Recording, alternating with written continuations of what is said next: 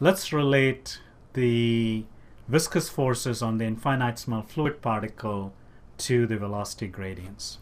And in doing so, I'll assume that we have a Newtonian fluid. I'll get to that in a moment. Here's the original shape of our fluid particle. And let's take a look at this corner versus this corner.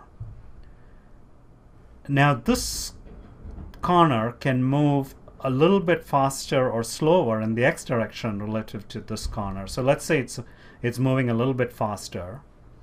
So in time delta t, this corner has moved over here relative to this corner, which means that this edge gets skewed to something like that. And how much it gets skewed, in fact, that angle is given by this velocity gradient du dy.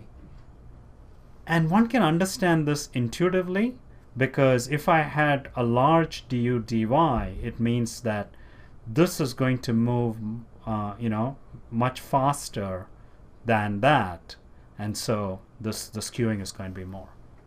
Similarly, I can get a skewing of the bottom edge because this corner can move a little bit, let's say, faster rather than slower relative to that in the y direction. And that angle is proportional to dv dx, and again, or is given by dv dx. And again, we can see that intuitively because if dv dx was large, it means that the velocity here is more different than that, and so this is going to move more relative to that corner, and you're going to get a bigger skew. And if you add these two together, you will get the shear strain rate. This is analogous to the shear strain in solid mechanics. So in solid mechanics, you have a shear strain. In fluid mechanics, you have a shear strain rate. Because the fluid is continuously deforming. So you have to talk in terms of strain rates.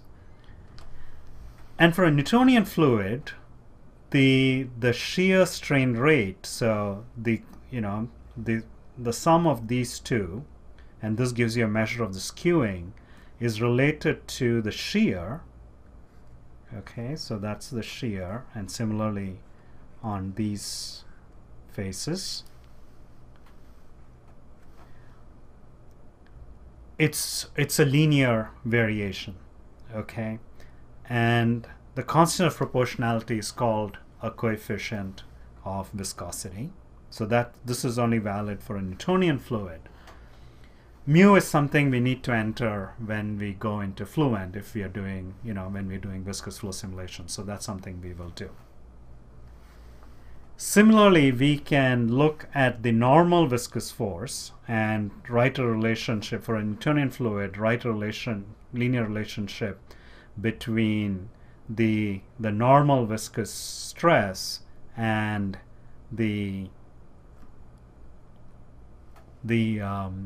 extensional strain. Okay, so you can think of this as analogous to that, and that would be kind of an extensional strain. Gives you a sense of the measure of this stretching or squeezing of the fluid particle.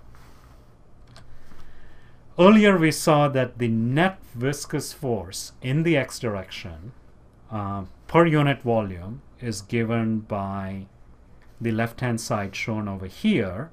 So I can substitute this expression for tau xx in here, and this expression for tau xy in here, and I'm going to get second derivatives because I have to differentiate this.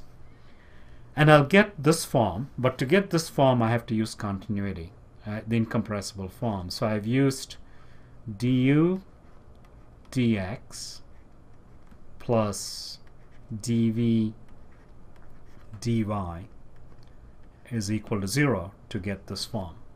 And then you can write this as mu del squared u, where del squared is the Laplacian operator. So you get this nice compact form, but that's only valid if you have a Newtonian fluid and you have incompressible flow, so that you can use this identity. And similarly, you will get the, you know, the net viscous force in the y direction for a Newtonian fluid as mu del squared v, lowercase v. And if you put it together, you'll get the net viscous force per unit volume as mu del squared v, where v is the vector.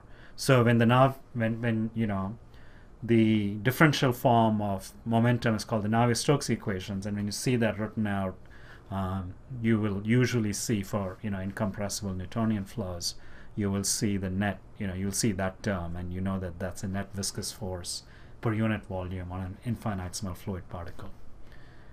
So if I go back to F equal to ma, okay, I have looked at the viscous force over here, and I have earlier I looked at the pressure force. So those are the only two forces we are considering here. Let's take a look at the acceleration next.